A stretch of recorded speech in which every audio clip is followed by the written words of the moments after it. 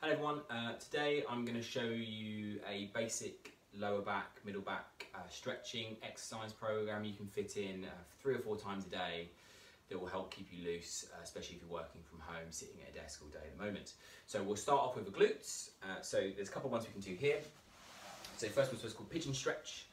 You didn't bury it in this is a basic setup today, so we're going to stretch out my right leg. So my right leg is going to go on top of my left leg as such. And I'm going to use my hands and grab behind my knee, and I'm going to pull my knee up towards my chest. You should feel a stretch sort of here in my backside. So I will show you a side view. Looks a bit like this. Okay. The more I pull up towards my chest, the harder the stretch. Keep your head down. I'm being badly behaved there. And then I'll do 30 seconds on my right leg, and then to change, I then put my left leg on top of my right leg, and then same principle, grab behind my right knee and pull up.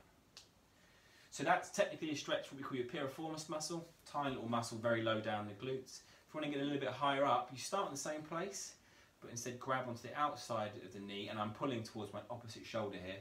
I'm pulling in and holding. I actually feel a stretch kind of going all the way through my glutes, maybe into lower back just a little bit. And again, I'll do 30 seconds on this side, and then change. I would then do 30 seconds on the other side. Okay. Onto lower back. So first things first, a really easy one, just lower back stretching. Just cross your legs by your ankles, grab your knees, pull them towards your chest. You can just hold. You can do that for 30 seconds, and then after just 30 seconds you do clockwise and anti-clockwise circles. So here I'm in like a tucked position to make sure I'm getting a nice stretch of my muscles. And the movements are quite small. I'm not doing big circles, I'm rolling around all over the place.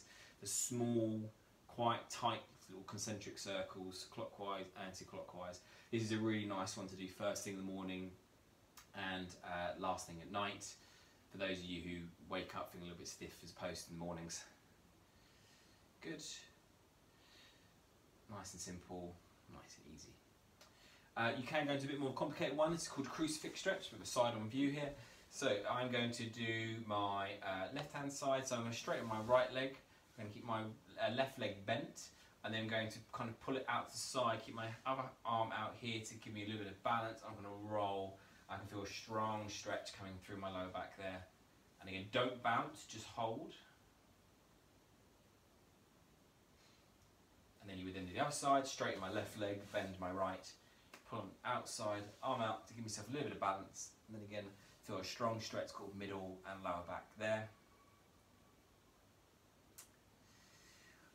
Hip flexors.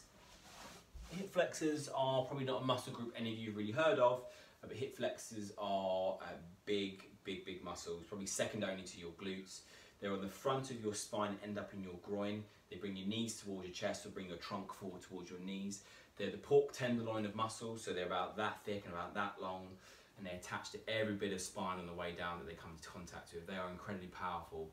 If they get tight, so usually get tight when you're sitting for long periods, they will give you a little bit of back discomfort or groiny pulling in sort of here. Nice easy stretch, my favourite one to do. Come into a kneeling position and then as such. And then the key thing in here is not make sure you don't kind of lunge forward too much. I actually keep my back straight, and all I'm doing is pushing my groin forward, and I can feel a strong stretch here.